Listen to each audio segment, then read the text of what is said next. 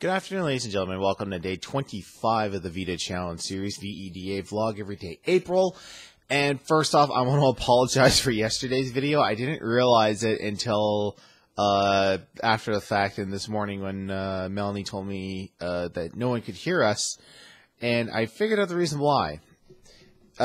This was the default microphone that was set yesterday because Melanie and I did a Let's Play yesterday, actually several Let's Plays, which should be coming out in the near future, and this was the microphone that was plugged in at the time. I have this problem right now of when I want to record something. Now, this microphone I use right now, this is a Rock Band USB microphone. Actually, it's from the first game that you got with any system or you bought separately. It works really well as a voiceover microphone. So if you can't afford a V.E.D.A microphone or a Snowball or any of the really pro microphones out there for PCs, I highly recommend this one. I mean, you can't do a whole lot with it as far as gain. Like, you can only play with the default settings in Windows for sound, but it gives off a lot of great sound. I like it. If it's cranked really high, I'll use it quite a bit. And I also got a pop filter on it, so every time I go, this will catch it. Not as well as other ones, but it works well. So today, now I got my audio issues straightened up, I want to talk about game length. As far as whether or not it's classified as a good game or not because of how long you play it. A lot of reviews have come up for Injustice Gods Among Us. You saw my review last week. I thought it was fantastic. I love the storyline of it. But a lot of people are going through the review and saying that it's a negative that the story mode is only 3 hours long. You can breeze through it. I have to say, does length in game really constitute whether or not it's bad or not? I mean, let's take a classic like Contra on the NES. Would you consider that a bad game?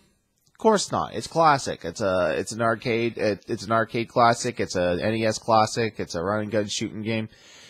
But man, the length. If you're really good at that game, which I am, as I've played it a million times, I can breeze through it in under half an hour, maybe less, even without the Konami code. So a 20-minute game, and this thing goes for like $30 to $40 on eBay. Do you feel ripped off for that? Of course not. It's a classic. You play it all the time. But when I hear people like saying, "Oh, it's criminal. I only played this game for 3 hours and it's done." Yeah, but did you enjoy yourself in those 3 hours? And it shouldn't matter. I mean, honestly, a lot of complaints came with Force Unleashed 2, which I'll admit is a little bit on the short side. It could have been a little bit longer, but for the story it was, I'm glad for the length it was. I mean, do you really want to play that story for 20 hours? People are going to run out of shit to come up with and arcs in the story to keep continuing if you keep playing. I can't even think, like, I think a lot of people were complaining of God of War 3 being too short. It took me a good 12 hours to beat God of War 3. You telling me that's too short? You really want to play through that game for 24 hours? I mean, for something that's like a sandbox game or a JRPG or something that, you know, requires a lot of hours to play, even if you are doing the side quest, that's fine. But for something that's just, you know, go from point A to point B, kill everything in between and, you know, get to an ending, get to a resolution, you shouldn't have to beat 20 hours just to warrant a couple of points out of 10.